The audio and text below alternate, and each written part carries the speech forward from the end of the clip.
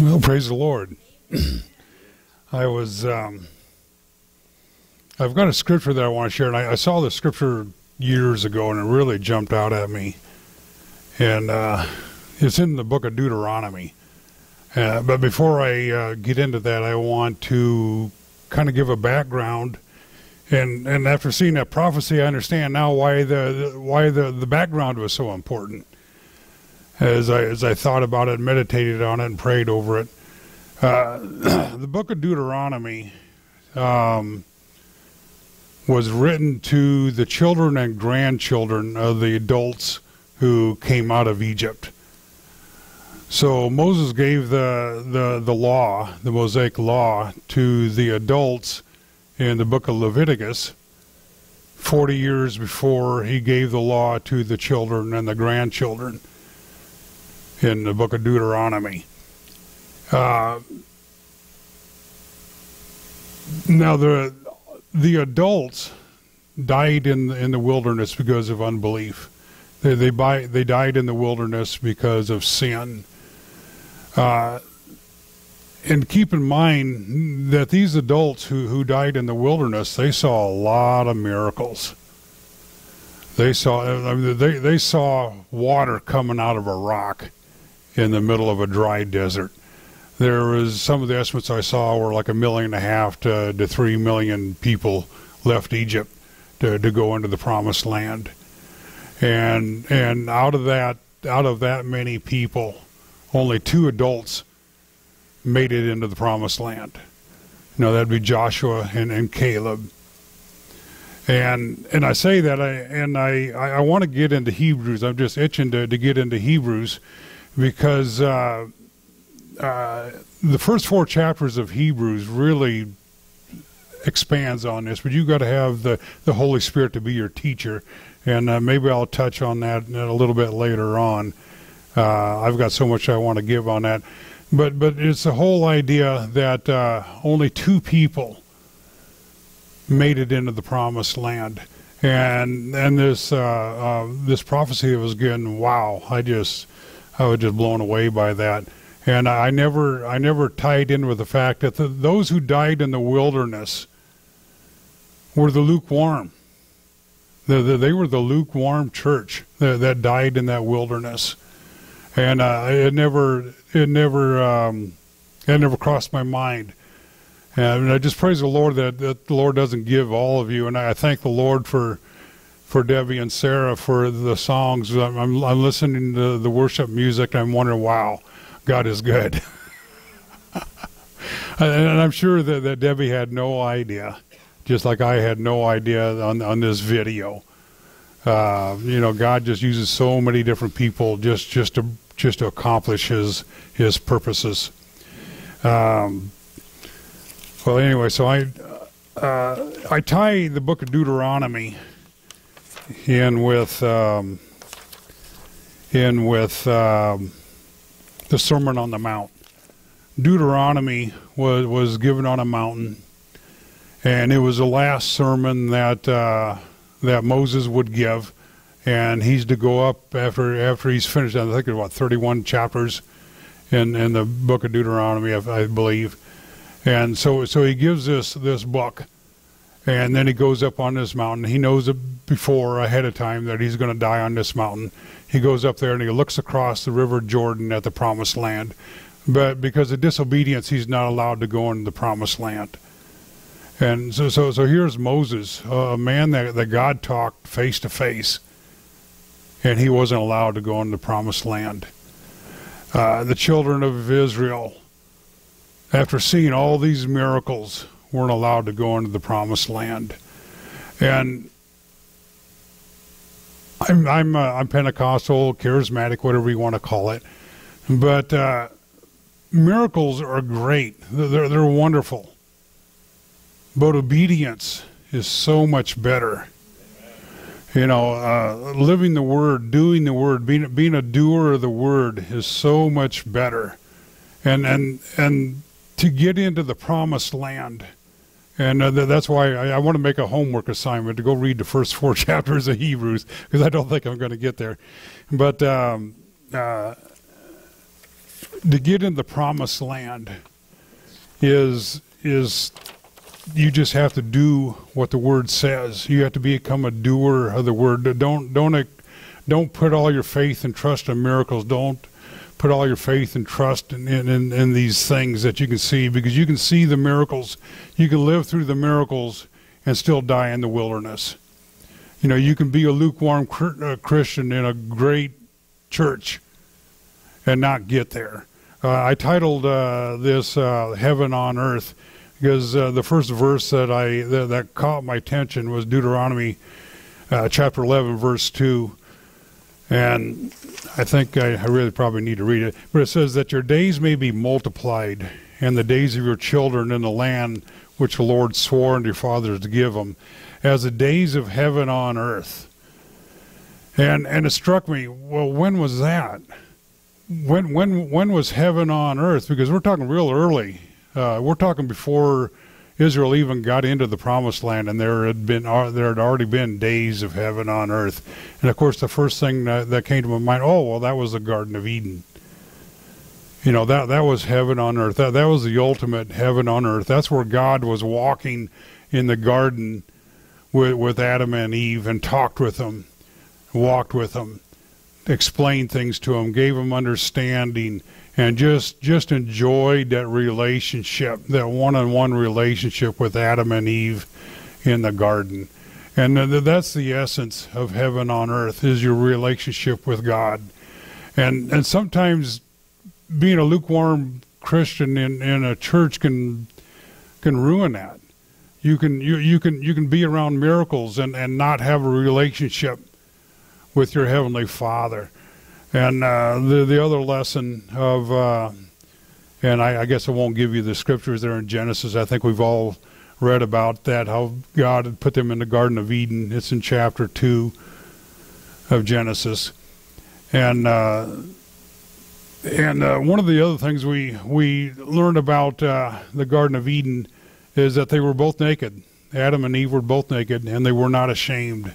It wasn't until sin and disobedience came along that they needed to be clothed, and they tried to provide their own clothing by putting together leaves.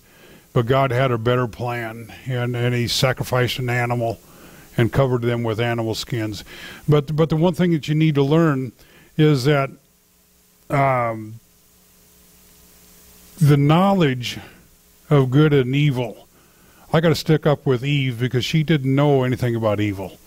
She was naive about being deceived by a serpent.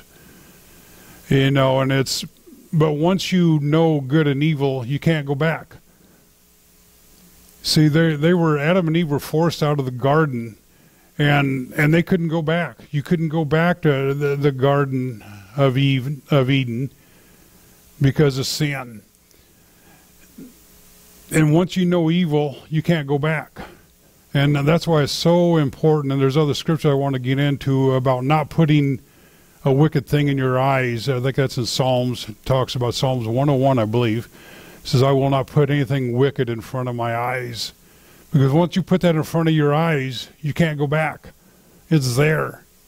You know, just like Adam and Eve, they couldn't get back in the garden. Well, they couldn't unsee what they'd seen. They couldn't uneat what they had eaten. And it's so important to experience heaven on earth that you don't put that stuff in front of you to begin with. And when you look at families that are blessed, and you realize, well, they don't know evil. They're born to parents who did no evil. They're born, their siblings did no evil. Their children don't need no evil. Their grandchildren are growing up not knowing evil. And there's a blessing. There's a generational blessing that goes in that family. And so when Moses was talking to the children of Israel about the promised land, he said, if you obey these laws, and it wasn't so much that Moses was laying down the law as much as he was pleading with them to advising them to obey this law so that you can enjoy heaven on earth in the promised land. And when we get this attitude that we bristle when someone lays down the law, saying, well, you can't do that. Well, gosh, I'm going to do that even more because you said I can't do that. And we've got it all wrong. We need to look at the law as a way to enjoy heaven on earth in the promised land. And I'm trying to go through this real quick because I got so much that I want to share. But there's another thing that we learn in the Garden of Eden is just how simple it is. Heaven on earth is really, really simple. Don't sin. That's it. Don't sin.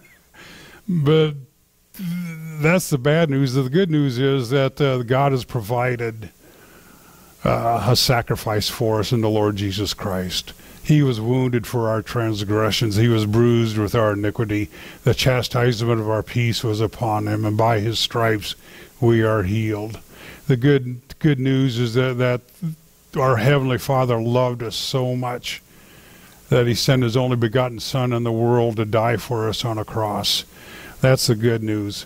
Yes, we can't unsee the things that we've seen, but God has promised that he's going to take our sins and he's going to throw them in the sea of forgetfulness, and God will forget about our sins, and we're a new creation. So we have all these wonderful promises in Scripture about the sin nature and how to deal with the sin nature.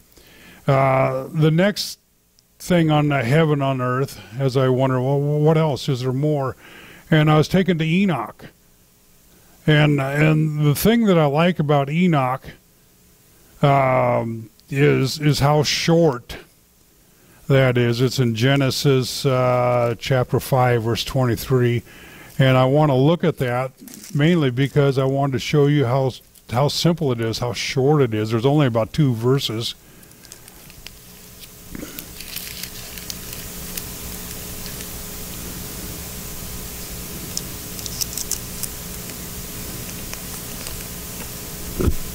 Gotta take my glasses off so I can see.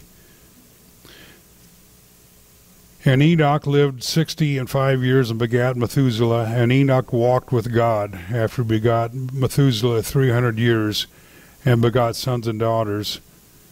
And all the days of Enoch were 365 years. And Enoch walked with God and was not, for God took him. And it's the simplicity of that. You got to go to college and get a 4-year degree to make that complex. You really do. But it takes the Holy Spirit just to teach you how easy it is to have heaven on earth. Enoch walked with God, and he was not. Just like Adam and Eve walked with God. That's the secret to heaven on earth, is walking with God. It's that time that you spend with God when you're alone. Whether it's in bed, whether it's in your prayer closet, whether it's in your car, you need some place alone with God. You need to walk with God. God needs to show you the way to go. And there's a verse of Scripture, and I'll have to quote it. Thy word, O Lord, is a lamp unto my feet and a light to my path. Your steps, God shows you by when you hide the word of God in your heart. The Holy Spirit will bring that word, and he'll show you what the next step has got to be. You know, you see a light long ahead on where you should go, the general direction you should go, but that Holy Spirit will take the word and show you where that next step is. And it's so when you do that, then you experience heaven on earth. But it really is simple. And I don't want to overstate the fact, but I want to take you to 2 Corinthians 11:2, and to show you the simplicity of that. And you've probably got it up on the screen faster than I'm going to be able to turn to it, I hope.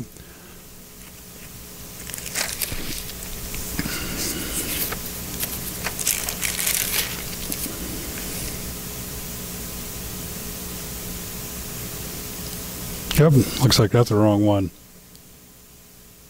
11:2.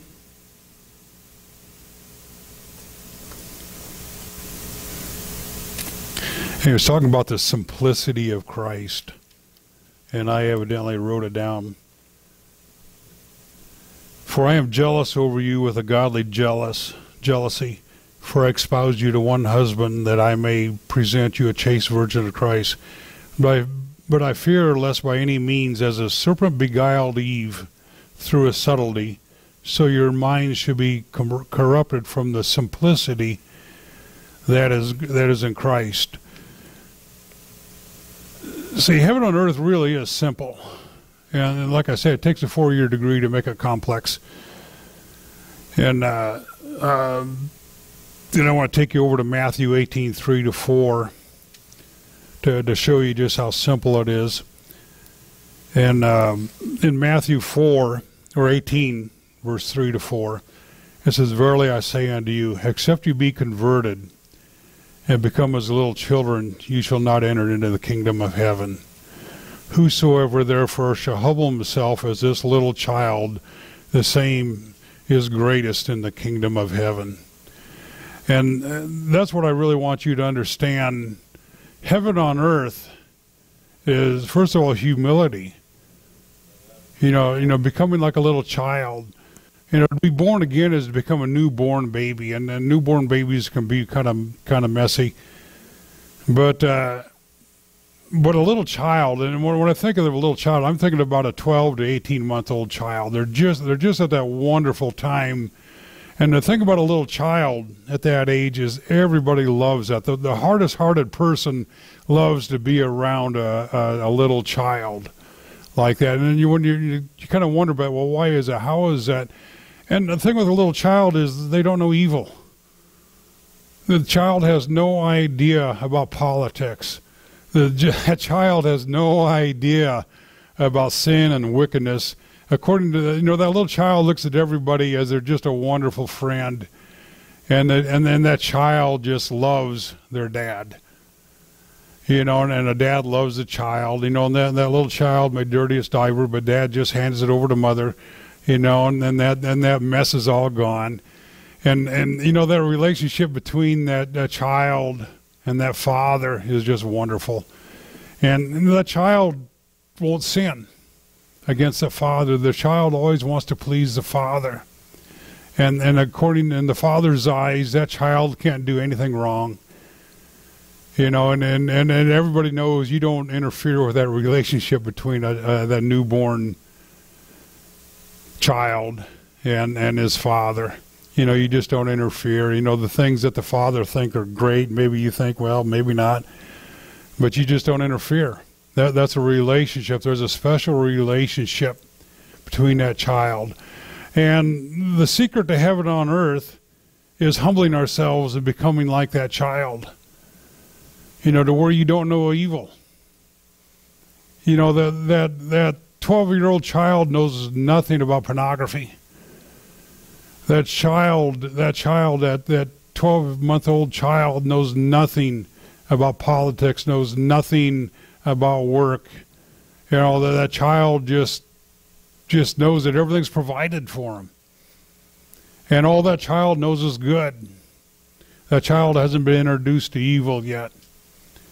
And I wish there was just some way we could just all go back and unsee the things that we've seen, undo the things that we've done. But the secret is to humble ourselves and become like a child. And the promise is that is the greatest in the kingdom of heaven, is that child. And you can always know, I don't know if you're like me, but when someone comes to me with their religion and think, well, you're going to go to hell if you don't join my church. These are the doctrines you got to believe in if you're going to end up in heaven, because and that person talking to you, and there's been several over the years I've ran into, yeah, they're pretty sure I'm going to hell, because I'm not part of their religion. There's something that rises up within you that just bristles at that notion. But I want to assure you that it doesn't matter. You could be a Catholic and God loves you. You could, even if you're a Jehovah's Witness, God loves you. I don't care what flavor of religion that you've embraced, God loves you. if you humble yourself as a child, you're going to enter into that kingdom of heaven. And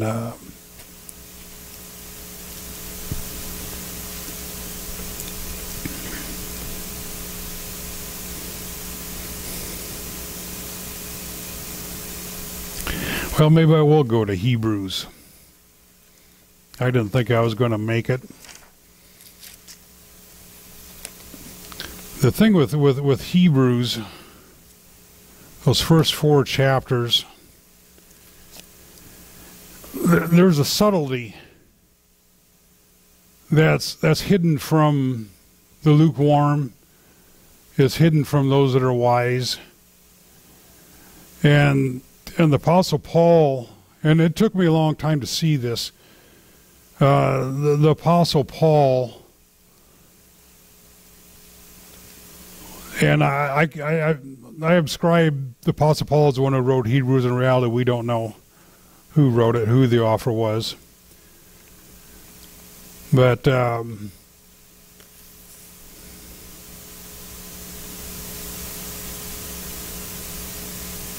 verse 7, chapter 3, wherefore as the Holy Ghost saith, today, if you will hear his voice, harden not your hearts, as in the provocation, in the day of the temptation in the wilderness, when your fathers tempted me and proved me and saw my works for 40 years. Wherefore I was grieved with that generation, and said, they do always err in their hearts, and they have not known my ways, and I swear in my wrath, they shall not enter into my rest. See, here was a generation of adults that saw all these miracles. They walked through the Red Sea with the water piled up. They walked on dry land. They saw the Pharaoh's armies being drowned in that sea. They saw the rock with water coming out of it. They ate of the manna that came down for 40 years. 40 years this manna came down, and this millions of people ate manna.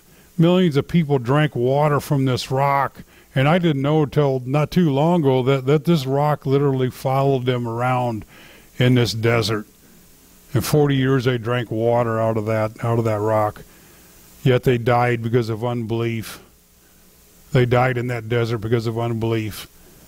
And so many in churches, and boy, I'm guilty of this, and I'm sure we all have, of being lukewarm in a church, just sitting there, hearing the word, seeing miracles, and being lukewarm. And I didn't know until I saw this prophecy that this represents the lukewarm in this church, who died in the desert and not going to go into the promised land. And so I want us all to kind of read this 4 chapters, because when you have that context of the lukewarm, then those first 4 chapters will really stand out for you. And then verse 12, take heed, brethren, lest there be in any of you an evil heart of unbelief in departing from the living God. And exhort one another daily, while it's called today, lest any of you be hardened through the deceitfulness of sin. And the deceitfulness of sin, there's a teaching going around that, and thankfully, I've been put off by teachers. I just don't really follow teachers, and there's a teacher that I've just recently started to follow. But I've been put off. I've been put off by teachers. I've been put off by pastors. I've been put off by religion in general.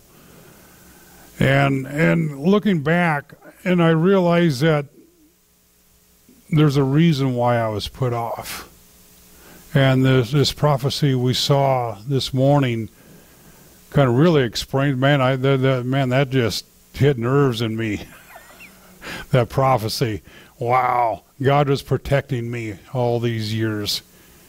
Protecting me from that lukewarmness, protecting me from the sin. The sin, there's a teaching going around. I had no idea that anybody even taught this. It's called hyper grace. And I've been a big advocate of grace. But there's people that have taken grace to the extreme of making it making it a license to sin. And there's teachings out there that, well, it's okay to sin. And we've had a recent example, some man that I never followed, who continued to sin, continued to commit adultery, and yet there was many miracles in his ministry. And there was some teachers that finally had to take him and try to reason with him, and he wouldn't accept it.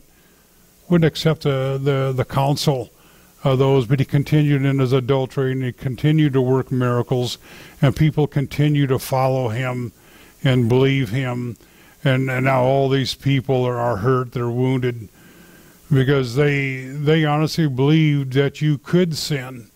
They honestly believed that there's a license to sin, and it's called grace. And it's such a perversion of what the Apostle Paul taught. And I'm a big believer in grace. Read the book of Galatians if you want to learn grace. But and we got to be careful to not harden our hearts as in the day of provocation. For some, when they had heard, did provoke. Howbeit not all that came out of Egypt by Moses, but with whom was he grieved 40 years? Was it not with them that had sinned, whose carcasses fell in the wilderness? And to whom sware he that they should not enter into his rest, but to them that believe not? And we see that they could not enter in because of unbelief. Let us therefore fear, lest a promise being left to us entering into his rest, any of you should seem to come short of it. And that little phrase, seem to have come short of, that's a subtlety that the Apostle Paul teaches, and it's almost like the Apostle Paul struggles. The Apostle Paul knows it, but he's struggling to get us to see it. And it's a subtlety that we seem to come short of it. And I'm reminded of all the promises in the New Testament that we seem to fall short of. You know, all things are possible to them that believe, but yet we seem to come short of it. And there's so many promises in the New Testament, so many promises in the Old Testament, and it just seems like each one of us have sinned and fallen short of God's glory. And we've sinned, and these promises haven't been fulfilled in our lives. And it's I've struggled like Heath has with, why isn't there victory? What happens in the victory? Man, we've been to these prayer meetings, we've prayed for people, we've seen them be healed, and then we lose the healing. What happened? What happened? It's almost like you want to just stand back and not even believe anymore. And it was this prophecy that really brought it home to me. Oh, that was a lukewarm church.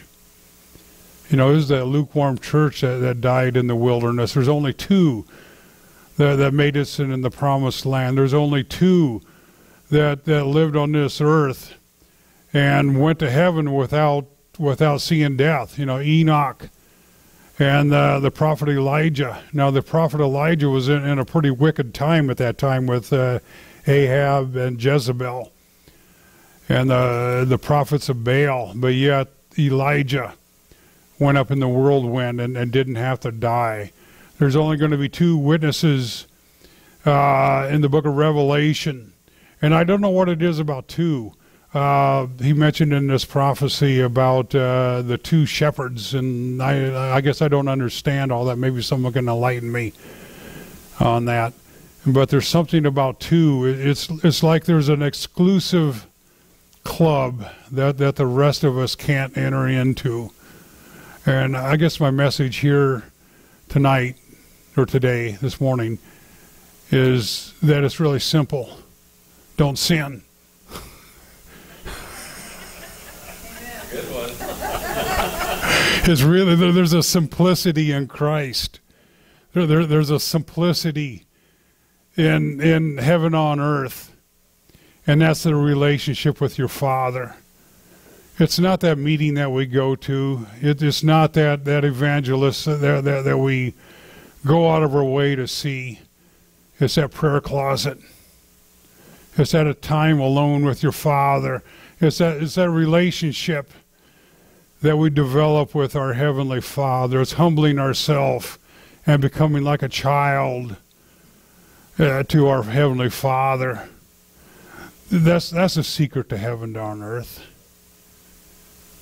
And I guess with that, I'm not going to elaborate on that anymore, because I could be like the religious that take that simplicity. And I don't have a 4-year degree. Praise the Lord.